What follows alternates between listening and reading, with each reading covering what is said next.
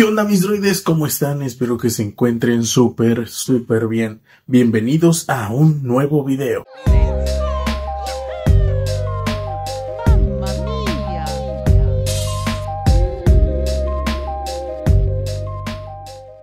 Bien mis droides, ¿qué es lo que vamos a hacer el día de hoy? Pues es súper sencillo. Recuerden que todos los archivos y todo lo que ocupemos va a estar en nuestro servidor de Terabox, ¿vale?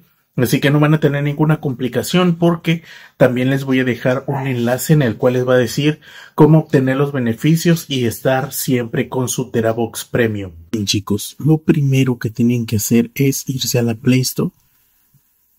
Justamente aquí en la Play Store van a buscar ustedes Terabox.